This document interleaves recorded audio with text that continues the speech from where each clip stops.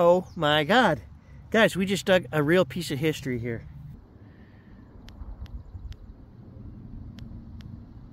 All I can tell you guys right now is that it's pre-1885, because if it wasn't, it would say Canada on it. So I will do some research and we will get back to that guy later on in this video. Wake up, today's gonna be a good day. Wake up, today's gonna be a good day. Wake up, today's gonna be a good day. All right guys, downtown for the evening run here. We got a couple hours of sunlight left, and we got the park here that John and I first cleaned out. Stan and I have been back many times. I think there's still some old silver here, old coins for sure, and we're gonna try the Manicore. So not only have we pounded this park multiple times, multiple videos, probably pulled 150 coins out of here, but I see there are fresh holes all over. So somebody, possibly even Stan, has been coming here. Stan refused to come here when John and I suggested it because of, you know, this is a kind of area where there's a lot of drug use and needles and things, but so he wouldn't come. And then after he saw all the good stuff that we found, it became his favorite park. So I don't know if it was him or not, but somebody's been here and there's holes all over here. So if I do find something with the Manicore, hey, that's an even bigger nod to the Manicore. You guys want some more proof of how old this park is? We know it goes right back to turn of the century, but look at this bottle I just dug out of this hole. Yeah, look at that. That's old. That's like 1800s. Okay, and there's the item that was in the hole. Definitely, it has a star or something on the front. It's old. It's green, copper, brass, mixture of some kind. And then underneath that corrosion, there's a star. I think it's an old button.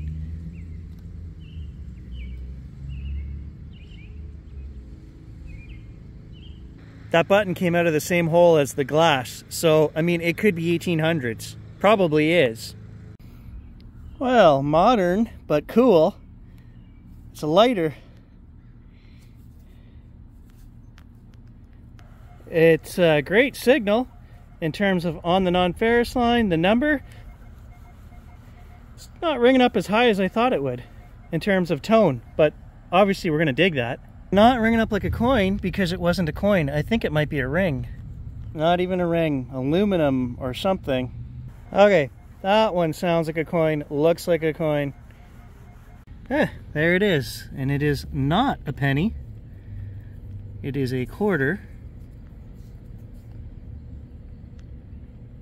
And it is 1979. Okay, I know why we got that. I'm like, that's strange that a quarter was ringing up like that, a Canadian quarter. And then I looked at the machine, and here's what I saw. So the other day, down at the beach, we were in 40 kilohertz, and that will make Canadian coins ring up like that quarter just did. So, I guess we're not really missing anything. All right, we've got another coin that we missed here. And it's a nickel. Oh, an old one. 1946. Check this out, guys. Look at how thick that is. That is like glazed stoneware. That is heavy duty. That is one of the thickest pieces I have ever found. And again, it just supports the fact that this park goes back further than any of the local people here would even have a clue. Definitely, you know, probably 1850s or before. Damn, I was like, what did I just find here? Down there, 6 inches, shiny, black. And then I realized it's not an artifact, it's not metal. Maybe these leaves here will give you a little clue. An acorn, some kind of petrified acorn. And in the same hole as the acorn, one of the fanciest zippers that I've ever found. Look at the shape of that. Kind of cool. Well, maybe not really. Not really. Another coin where nobody has dared to go. Well, that one's gonna have to stay there, guys. It's all solid roots. I couldn't let it go because I thought, geez, This hedge is probably 70 years old. So what are the chances that this coin, even if it is only a penny, which is what it was ringing up like, could be old? And so I got it way down in there under the roots. It's right here. Oh, it's green. It's looking promising. It's not a large cent though, so it can't be that old. Well, I'm a gambler, and 1970 is not the payoff I was hoping for, but if you think about it in terms of that coin, damn, that coin's like 50 years old, so I wasn't too far off about when it was probably dropped. Well, modern one in the plug. 2004. Alright guys, new day, new adventure. I'm heading to a beach that I used to go to when I was a kid. It's kind of out of the way. You gotta drive quite a ways to get to this beach. The Colonial trade route is not too far from this beach. In fact, voyageurs may have crossed where this beach is. There's a very thin peninsula. So, I mean, it's worth checking out. I've been here before, but I didn't really think about voyageur stuff. So let's keep that in mind today too. So this is the strip right here I'm talking about, where they wouldn't have had much land to cross. So it would have been a good spot for them to bring canoes across here, you know, 300 years ago.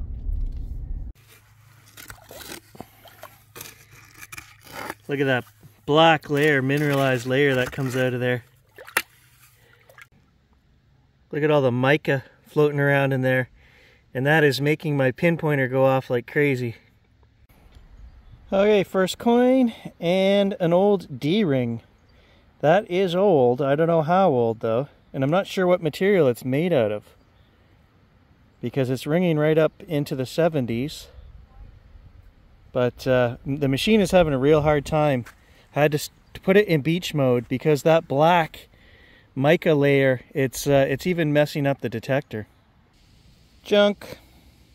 Okay, solid 25. I was expecting an American nickel, but it's Canadian, and it's got to be an older one, I would think. I don't know.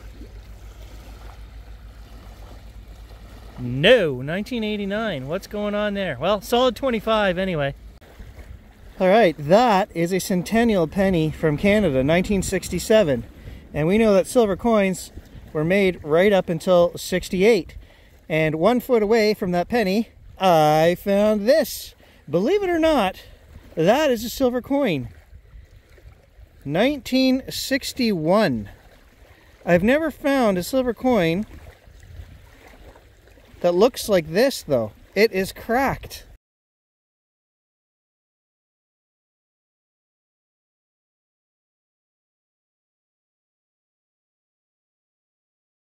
That's seen a few winters out here on the beach, I guess. I'm gonna take the silver cleaner to that coin when I get home just to have a better look. I've never seen a silver coin with all the cracks like that, but definitely silver. So hey, we're just starting and we got silver already. I have hopes for this beach. Well, we know that one's not silver because that's one thing silver won't do, and that's rust. That's modern junk. 10 cents Canadian.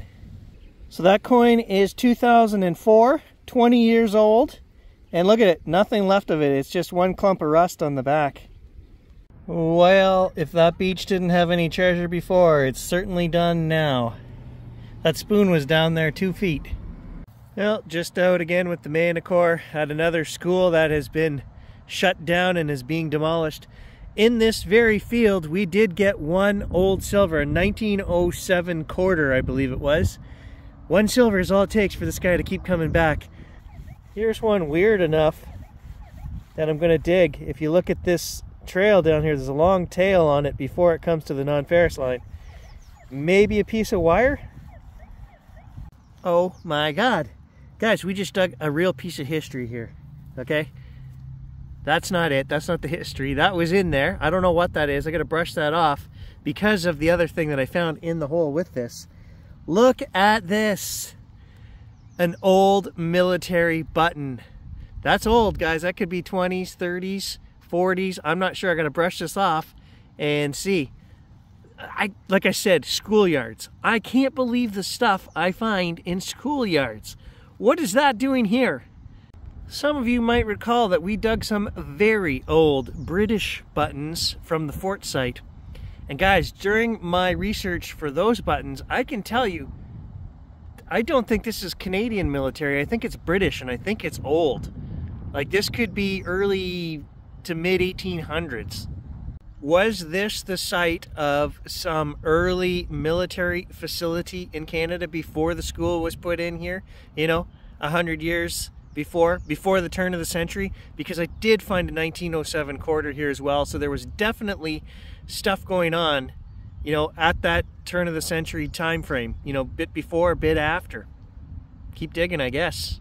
Okay, a couple feet from that button, we got a screamer here. Yeah, back to reality. That was ringing up 72. No idea why. Okay, I'm trying to show you guys the 2D screen here as to why I'm making some of these decisions. Okay, so obviously it's on the non-ferrous line, which is our, you know, coin and brass and all that line, but it's such a low number. This could be a weird pull tab. It's even lower than a pull tab.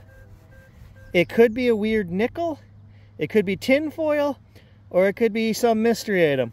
But because it's on that line, I have to dig it. And there it is, gold tin foil. You might be tempted to actually skip over something like that, knowing, because I called it, it's going to be tin foil. A nickel will usually be solid 26. But, you know, depending on the year, sometimes things are a little different.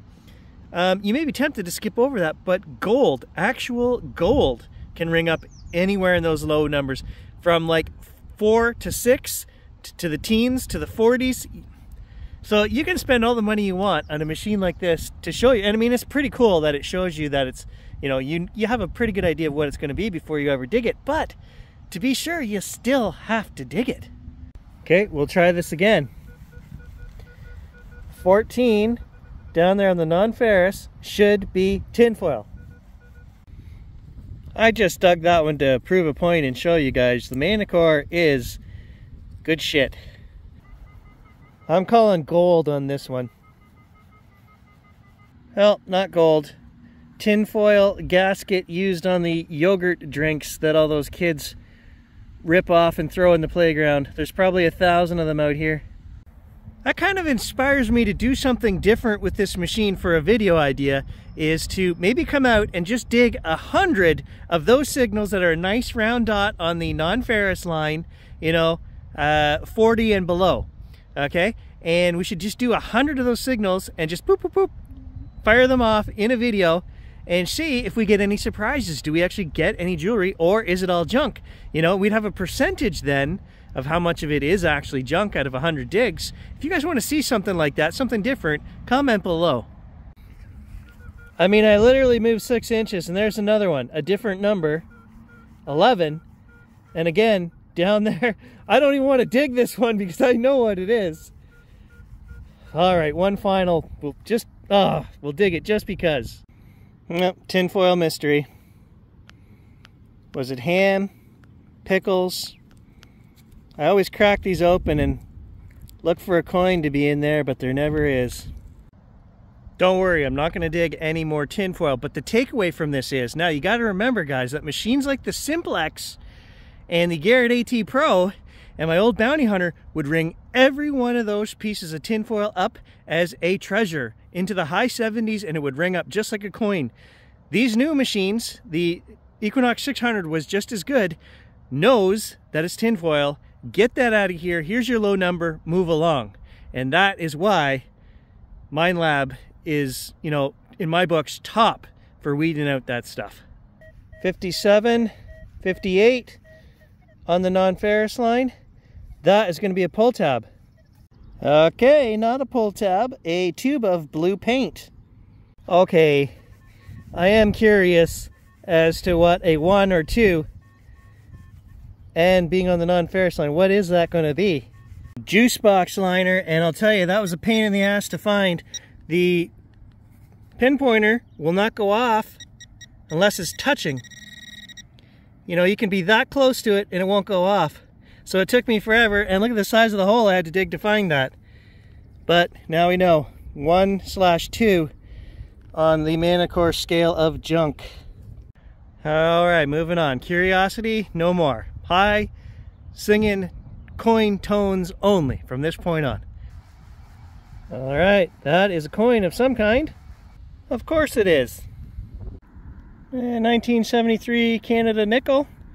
Well, there's another one. Okay, this button, guys, back to our British button. This is an amazing find. Immediately, when I looked at that, I got home, I was like, I have seen that exact design. Well, here is our 1790 silver button that we dug. I'll show you a close-up of both of these. This has the exact same GR and crown. Now, the crown is a little bit wider on the top. Definitely a solid silver button here, and it's not a two-piece button. This button is dated to 1790. I'll show you guys that I have found 2 samples online. I've looked through hundreds of buttons that have this GR and crown. Okay, one sample here is the Ross Guards 1794-1820, and it's got the GR. Okay, and here's our second sample, Royal Dublin Militia 1793-1829. Okay, so the button on the left is our silver 1790s. You can see the crown is a little bit different than the one on the right. And the button on the left is not a two-piece, where this one here is. So I would say with great certainty that we can put this button here in the early 1800 range, no later than 1829. So I would say, 1820s button. What was that doing in a schoolyard? No idea.